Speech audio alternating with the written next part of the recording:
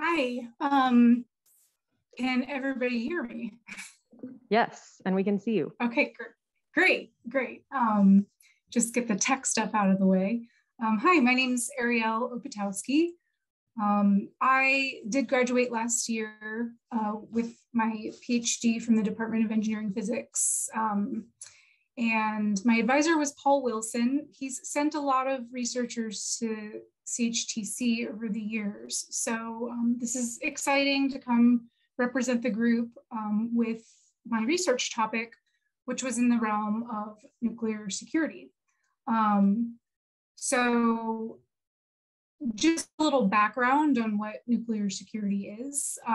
According to the IAEA, which is the International Atomic Energy Association, it's the prevention and detection of and response to all of these bullet points, theft or sabotage of, for example, nuclear materials or the facilities that they're associated with.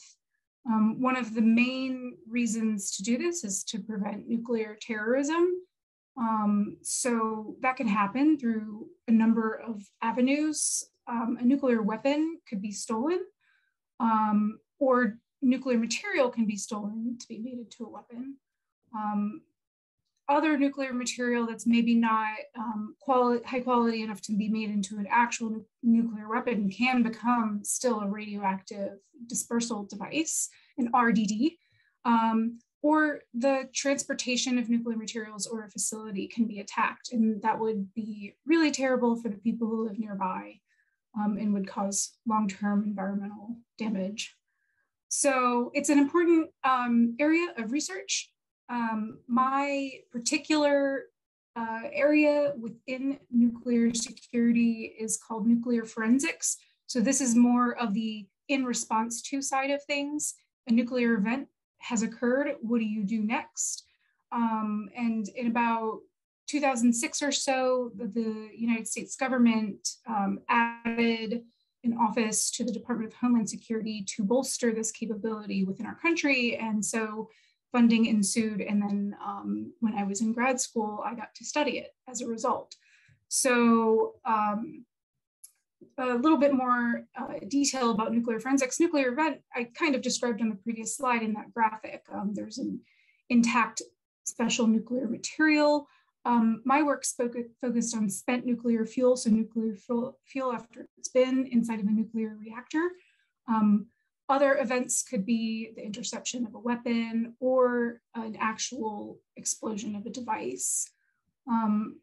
The nuclear forensics focuses on trying to study the device design and reconstruct it, or measuring things like nuclear signatures, determining the age and history of the material for the purpose of attribution. This isn't done alone. There's intelligence data and other forensics that all lead to this. I have bolded the blocks that kind of applied to my research. And so the attribution, and this has to be legally sound. So this would have to hold up in court. So it's really important to get this stuff right. But the attribution can determine the origin, which can maybe lead to the group responsible, or the history of the transportation of material can lead to the group responsible. The need is made a little bit clear in this graphic. I have sourced this from the IAEA again, just showing the incidents since 1993 related to trafficking or malicious use. At the time of my dissertation, I tried to get an updated version of this, but it's a little behind because investigations have to happen. So 2019, I don't know if it's still the most recent one, but this is, there's anywhere from 2 to 20 in a given year. And so these are just the ones that were intercepted. And so one more background slide, I have a little bit of detail about nuclear forensics investigations that might motivate my workflow a little bit.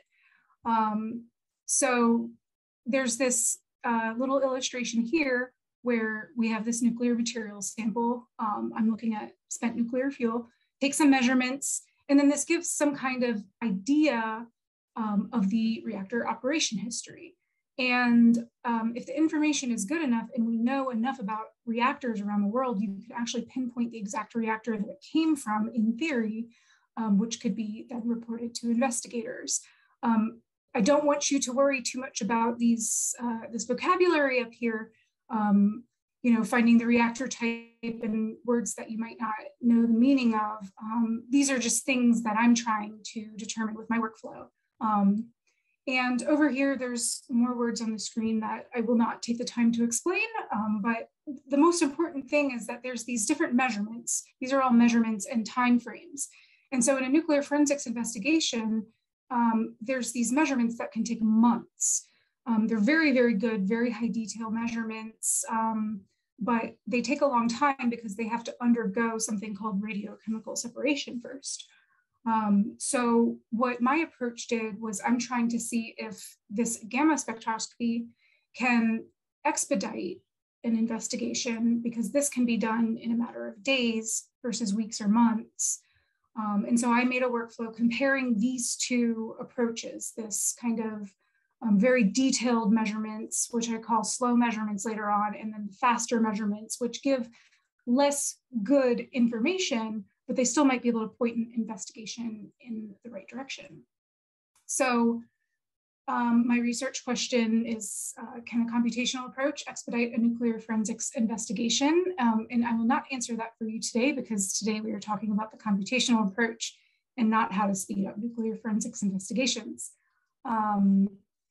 So how I first learned about HTC, I had a workflow and it stopped working. And as a grad student, I ran to my advisor and was upset about it and didn't know what I was going to do. And of course, he's already sent a number of students over to CHTC. So he sent me there and knew exactly what I needed. And then I got to meet with the CHTC staff. The support was phenomenal. Initially, they introduced us with a one-on-one introduction and tutorial. Incredible help with email response and office hours. And once I kind of got the vocabulary down, years in, I got some vocabulary down. I used the manual a lot once I really knew what to search for, which is a little bit dangerous for somebody who doesn't quite know what they're doing. So I would never have called myself a power user. I would think of myself as like I graduated, which cut me off mid-montage of like becoming the expert, right?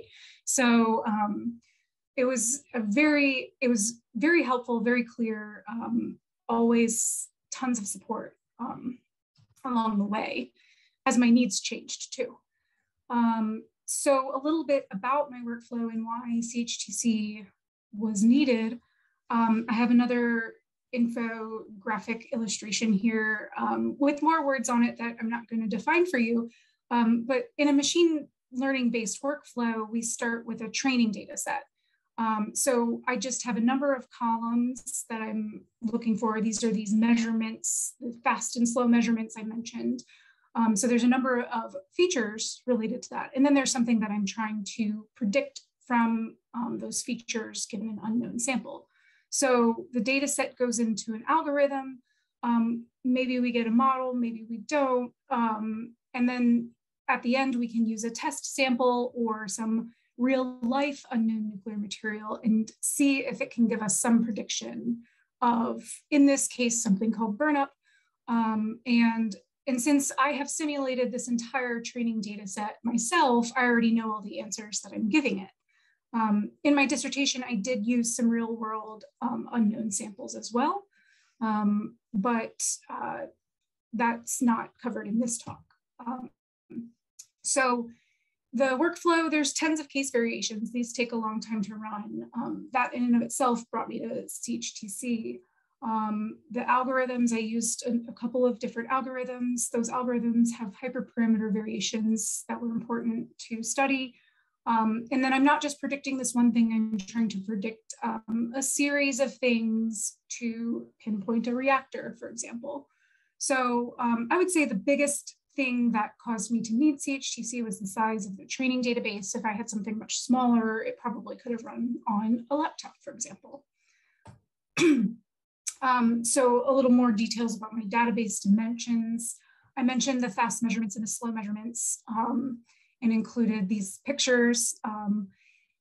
kind of showing there's these more exact measurements that take weeks to months, and there's some measurements that can take minutes.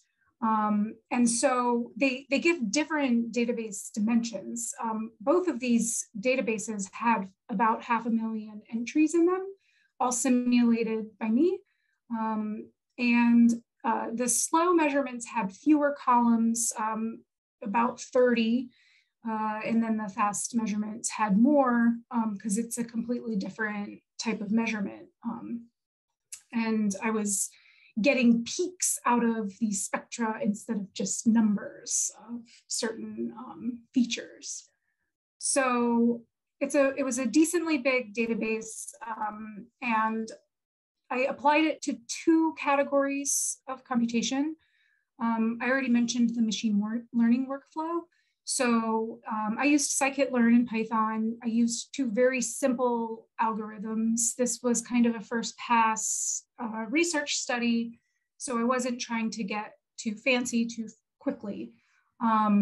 So using this type of workflow, it's not necessarily the best match for a system like CHTC. It worked on there, but it wasn't the best use. There's 1 job per case submission.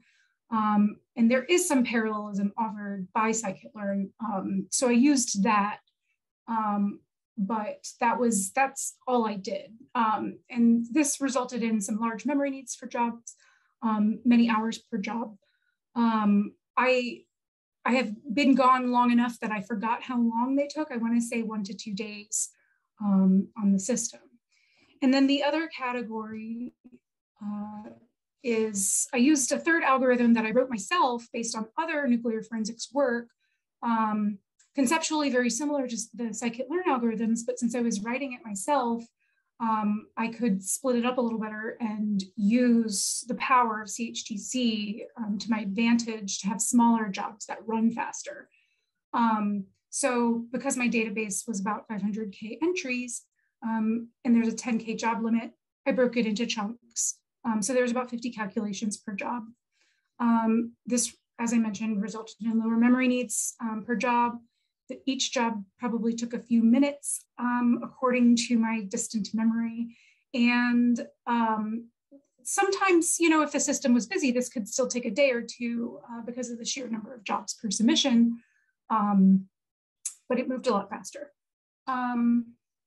So my progression of use, I probably used my category 1 form of computation for about a year before I added the 3rd method and started using category 2.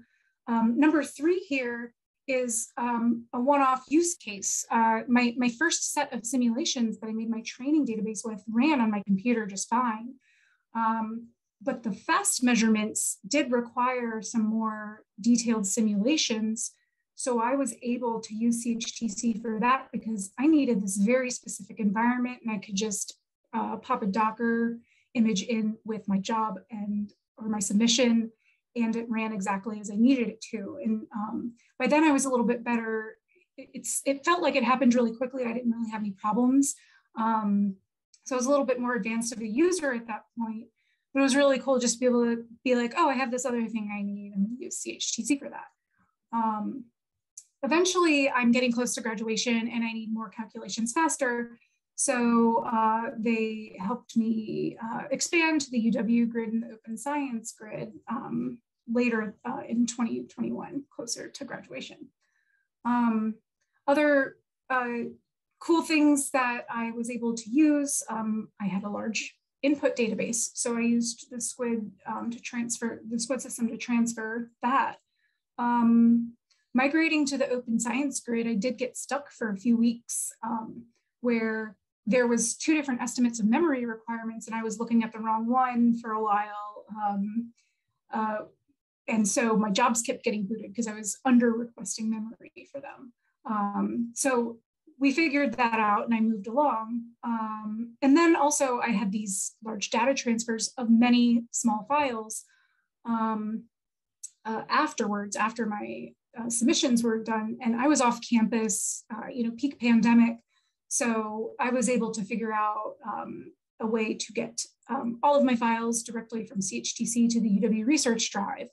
And then the transfers didn't take an inordinately long amount of time. So the impacts of CHTC on my research, I don't think my research would have been possible without it. I mentioned the main thing driving my need probably was my database size. So it would have had to be much smaller, fewer parameter variations. And that fast measurement situation was kind of more my real world scenario. So I wouldn't have been able to have that because those simulations also required CHTC. And here's a graph of kind of my big push for computing prior to graduation, which adds up to about 135 years. So without CHTC, I would be talking to you at a ripe age of probably 171 or so years old, which I don't know that there's much life left in me at that point. I did write about this research for a general audience in my dissertation. There's a program on campus called the Wisconsin Institute for Science Literacy. Really, really cool. If you're interested and there's any grad students in the crowd, you should check it out. There's some really, really cool chapters there. And that's where all of the little illustrations that I had in my talk came from. HTC experience helped me with job interviews. I'm kind of new at my current job, but the knowledge of how to design code in this way and interacting with job submission systems, I use that in my job all the time.